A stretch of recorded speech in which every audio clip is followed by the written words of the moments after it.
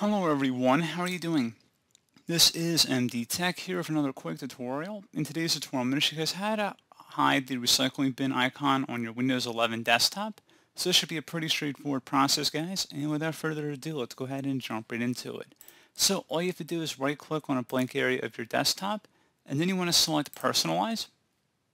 Now you want to select the Themes button. And now you want to go down underneath Related Settings and select the Desktop Icon Settings. Where it says Recycle Bin, uncheck that if you want to turn off that view from your desktop. Select Apply and OK, and you see it no longer appears on our desktop. And if you want to turn it back on, just click on, again, Desktop Icon Settings, and then you check mark inside the Recycling Bin field, and then select Apply and OK. And that's all you'd have to do.